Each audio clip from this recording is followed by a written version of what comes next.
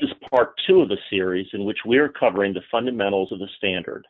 In this episode, I will discuss the definition of slot profiles and the important changes recently made to them in the latest update to the OpenVPX standard. To review, OpenVPX provides a descriptive nomenclature to define the different elements of a complete system. It defines these systems in terms of backplane profiles, slot profiles, and module profiles. ANSI VITA 46 was the first document in the family of standards. It explained the basic features of OpenVPX and details the physical and electrical features of the standard. VITA 65 introduced rules and permissions and described complete backplanes. As the complexity of VITA 65 grew to support higher bandwidths and new signaling protocols and other features such as radio clocks, RF, and optical feed-throughs, VITA 65 kept expanding. To simplify the addition of new module and backplane dash numbers to existing backplane and module profiles, VITA 65 was broken into 2 documents in 2017. The primary document, VITA 65.0, has all the basic definitions of existing backplanes, slots, and module profiles. VITA 65.1 was developed to define all backplane, slot, and module dash numbers, as well as descriptions of specific VITA 66 and 67 modules. Backplane profiles are generally defined as a collection of slot profiles and the trace wiring between them. The backplane topology drawing seen here shows in general which slots are connected to each other and the size of those connecting pipes. It is important to note that the order of the planes illustrated in the topology drawing for each slot position does not represent the physical order of those connections in the slot. For instance, the utility plane is always shown at the bottom in the drawing, but is actually found in the very top of each physical slot. Each relevant topology drawing, as well as detailed information on port mappings and related rules and permissions, are found in the VITA 65.0 backplane profile chapters. The bandwidth and any other special connector configurations for each backplane are found in VITA 65.1. Each module profile has a chapter in VITA 65.0 as well.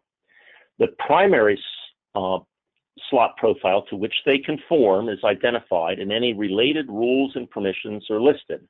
Because each module profile may support different signaling protocols, a dash number is defined for each unique module configuration.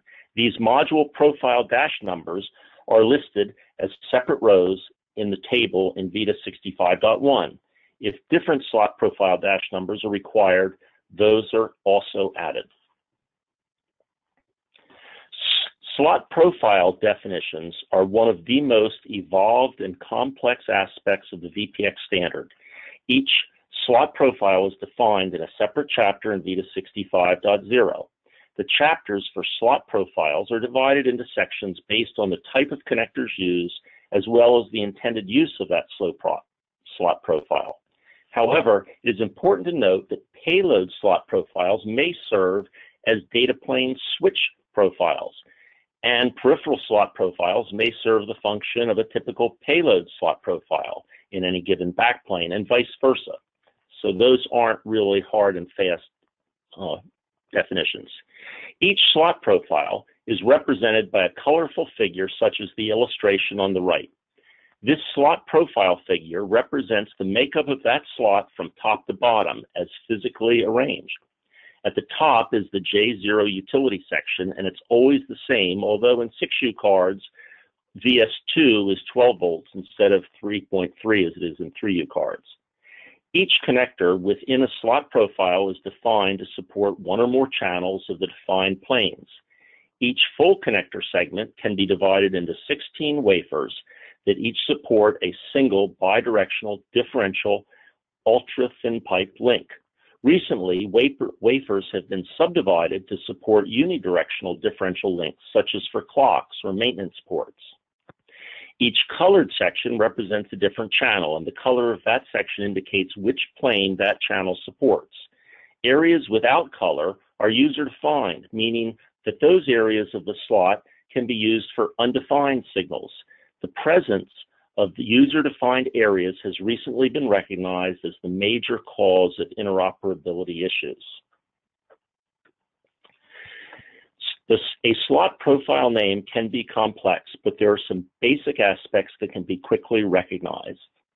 SLT indicates that it is a slot profile and not a module profile or a backplane profile name. 3 or 6 after the SLT indicates whether it is a 3U or 6U slot profile.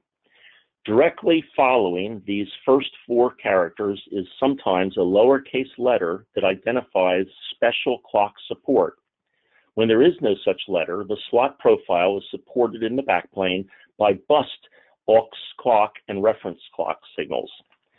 Slot type is given as a 3-letter abbreviation indicating the type of slot profile, and the number of slots follows that.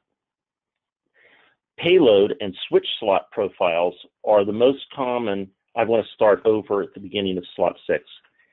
A slot profile name can be complex, but there are some basic aspects that can be quickly recognized. SLT indicates that it is a slot profile and not a module profile or a backplane profile name. 3 or 6 after the SLT indicates whether it is a 3U or a 6U slot profile. Directly following the first 4 characters is sometimes a lowercase letter that identifies special clock support required for that slot profile. When there is no such letter, the slot profile is supported by the typical bus aux and reference clocks. Slot type is given as a 3-letter abbreviation indicating the type of slot profile. Payload and switch slot profiles are the most common, whereas bridge and timing slot profiles are the most rare. Following the slot type is a long section of letter and number combinations that indicate the type of pipes or apertures and the number of each. As slot profiles have become more fully defined, this section of the slot profile name can become quite long and unwieldy. Another unfortunate aspect of this portion of the naming convention is that 2 different slot profiles may have the same type and number of pipes, but still be different because the sections, though in the same order, are located on different wafers. Apertures are a very important new addition to the slot profile name and will be the subject of another tutorial. At the end of the slot profile name are 3 decimal numbers and sometimes a dash. This is the most important and only absolutely unique part of the slot profile name. The 3 decimals identify a specific section of the VITA 65.0 document where the slot profile is defined in detail. The dash number represents the different connector loadings if apertures are included in a slot profile. These slot profile dash numbers, if present, are listed in VITA 65.1. Within a VITA 65 slot profile section, following the colorful slot image and related list of rules and permissions, 2 or more tables which name each signal position within each connector comprising the slot profile are shown. Each signal name identifies the plane and port which that signal position is part of. TX and RX signals are also identified. For instance, DP01-TD is a data plane. An important aspect of these slot profile tables are the column names given in the top 2 horizontal rows. The top horizontal row gives the plug-in module column names from A to G, and the second row, horizontal row, is the backplane column names from A to I. This is necessary because plug-in module footprints are compressed and 2 of the pairs of ground columns were combined. The borders of the table have been accented to help the reader see that there are only 7 signal positions for plug-in modules and 9 signal positions for backplanes. Despite this, be assured that the backplane connector and the daughter card connector support 9 columns at the mating interface. It's just that the grounds at the daughter card footprint have been reduced. Some of the signal names are DP for data plane port, which may be numbered from 0 to 3 if they represent a fat pipe, Transmit and receive are indicated in the naming, as well as plus or minus. Another common signal name is CP-UTP, which is an ultra-thin pipe control plane signal. Again, TX and RX are identified, as well as plus and minus. EP represents an expansion plane signal.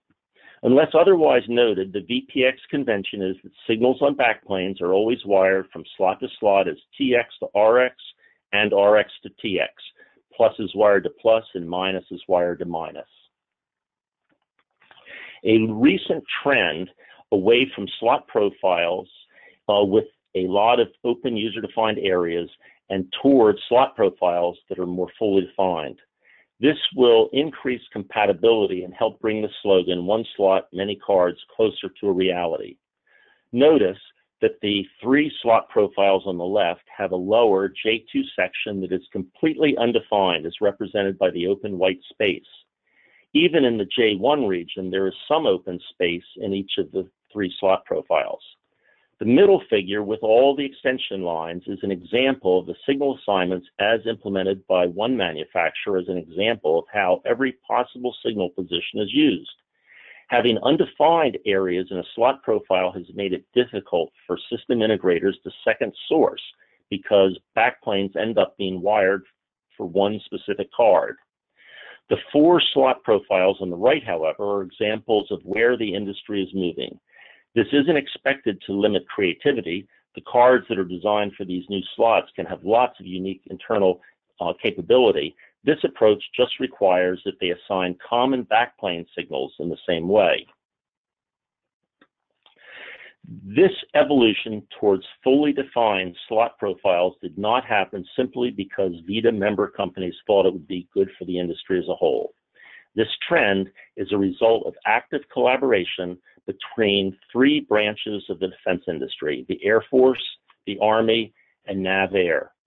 This trend has its roots in the U.S. Army Vehicular Integration Initiative known as VICTORY. This growing support across 3 large organizations represents a potential user group of immense size that is now driving the VPX industry.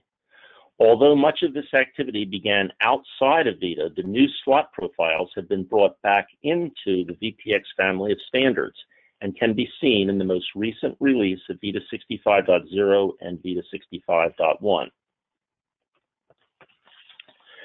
The chassis on the left are examples of systems that have been developed for the defense industry. Each of these chassis represents a single program initiative. The future vision of the Army, Air Force, and NAVAIR is to reduce much of this unique hardware to individual VPX cards that would plug into common slot profiles so that systems can be upgraded more easily over time. This vision requires the slots be fully defined.